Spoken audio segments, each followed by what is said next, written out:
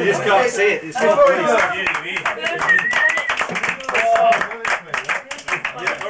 don't know where I'm going to start after that, because when David asked me to do this, I said, well, I've got to learn this.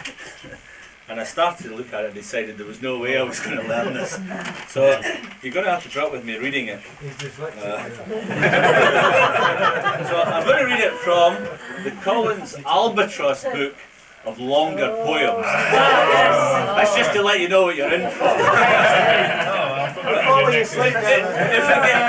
If it gets boring, we'll give you the bird. Yeah. if it gets boring, Sheila's promised to hold my knee and let me know that it's getting boring, and I'll just go on a wee bit longer. Tell her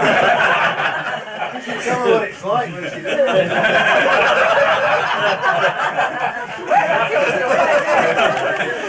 After that, Peter, I think after that, Peter, I better just start with Tam O'Shanter.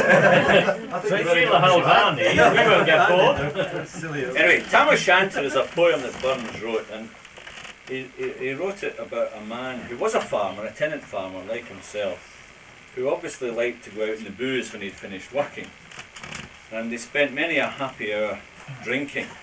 But equally, there was nearby where they went drinking an old churchyard which was reputed to be haunted. And so they talked about this quite a lot. And basically this is a story about Tam O'Shanter, Shanter being the name of his farm, out drinking and then trying to go home past the churchyard. I hope that might give you some sort of idea of what it's all about.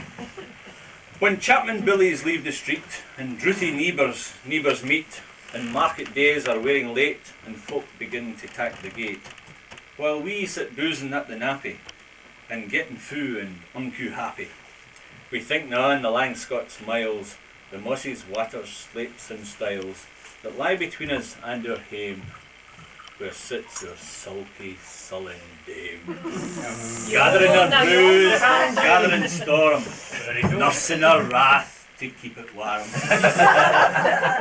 This truth fand honest Tom O'Shanter, as he free air a night did canter. All there wham ne'er a tune surpasses for honest men and bonny lasses. O Tam, hadst thou but been sae wise, and ta'en thy ain wife Kate's advice. Aye. She told thee well he was a skellum, a blethering, blustering, drunken blellum. That frae November till October, a market day that wasna sober. That ilka melder wi' the miller, the sat as lang as thou had siller. That every naig was cud a shoein, the smith and thee got roaring fuon. That at the Lord's house, even on Sunday, thou drank wi' Captain Jean till Monday.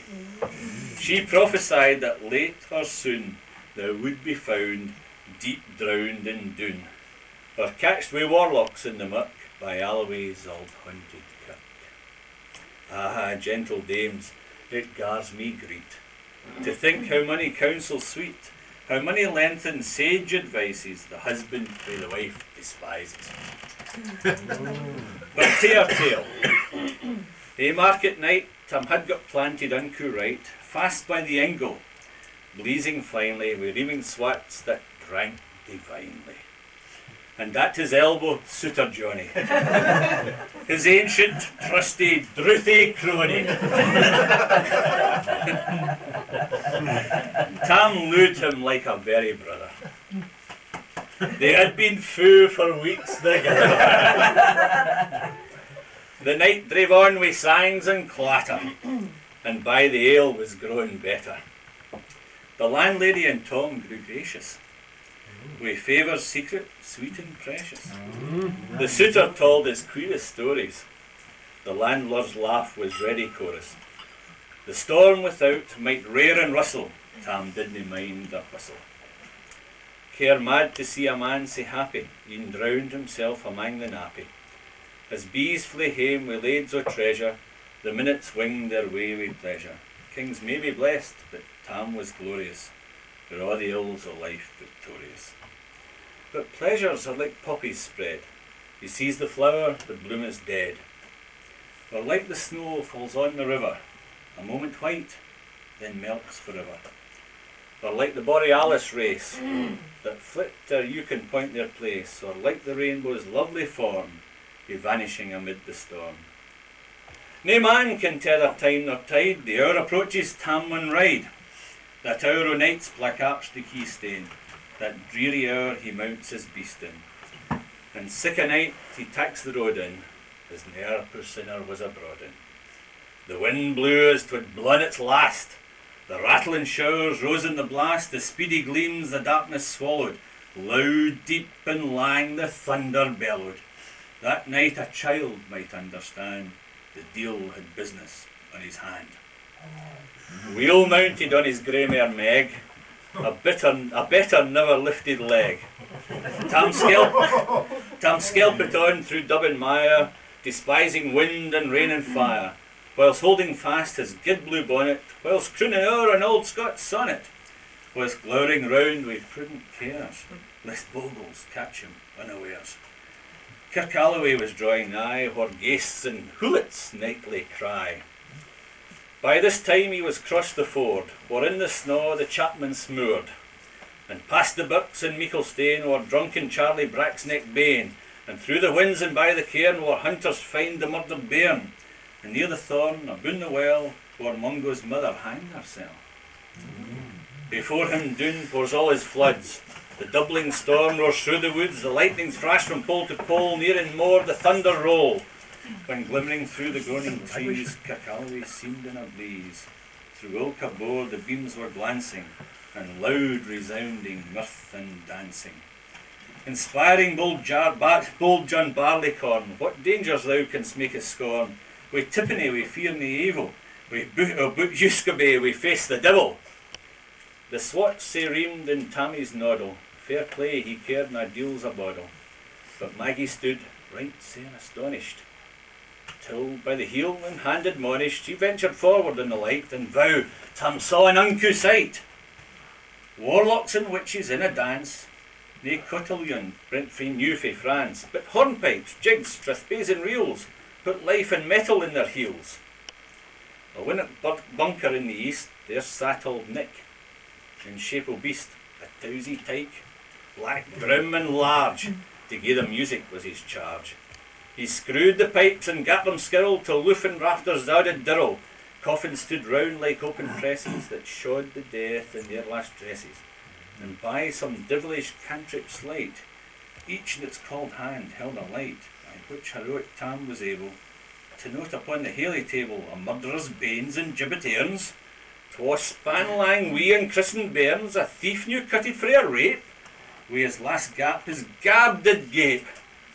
5 tomahawks wi' blood red rusted, 5 scimitars wi' murder crusted, a garter which a babe had strangled, a knife a father's throat had mangled, him his ain son o' life bereft, the grey hairs yet stuck to the heft. Wi' mair o' horrible and awful, which even to name wad be unlawful. As Tammy glowered, amazed and curious, the mirth and fun grew fast and furious. The piper loud and louder grew, the dancers quick and quicker flew. They reeled, they set, they crossed, they clicket, till ilka carlin swat and reek it, and cooster duddies to the wark and link it at it in her sack. Now Tam, oh Tam, had they been queens, all plump and strapping in their tweens, their sarks instead o' creasy flannin, been snow white 1700 linen.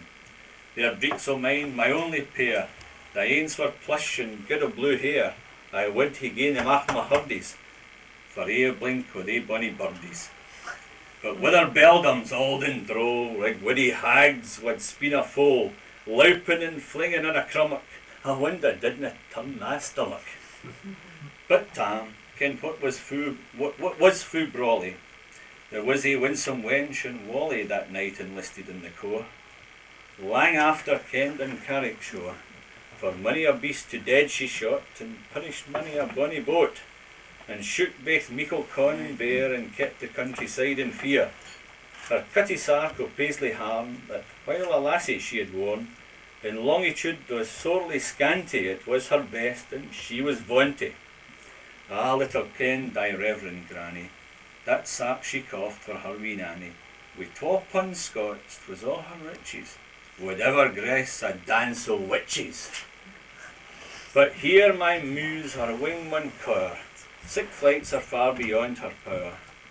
To sing how Nanny lappin' flying, and supple jade she was in strang, and how Tam stood like yin bewitched, and thought 'tis very een enriched. Even Satan glowered, and fidged fu fain, and hotched and blew wi' might and main, till first a caper, syne another, Tam tint his reason all together, and roars out, "Well done, cutty sark!" And in an instant all was dark. And scarcely had he Maggie rallied, when out the hellish legion sallied, as bees biz wi' angry fight, when plundering herds assail their bite, and open pussy's mortal foes, when pop she starts afore their nose. As eager runs the market crowd, when catch the thief resounds aloud, so Maggie runs, the witches follow, with money and eldritch screech and hollow. Ah Tam, thou'll get thy faring, in hell they'll roast thee like a herring. In vain thy Kate awaits thy coming, Kate soon will be a woeful woman. Now do thy speedy utmost, Meg, and win the keystane o' the brig. There at them now thy tail may toss, a running stream they darena cross. But ere the keystane she could make, the faint a tail she had to shake, for Nanny, far before the rest, hard upon noble Maggie pressed, and flew at Tam wi' furious ettle. But little wished she Maggie's mettle. The spring brought her off her master hail, but left behind her ain grey tail. The carlin caught her by the rump, and left poor Maggie scarce a stump. Now, wha this tale of truth shall read, ilk man and mother's son, take heed, whene'er to drink you are inclined, think ye may buy the joys o'er dear, remember Tam o' Shanter's near.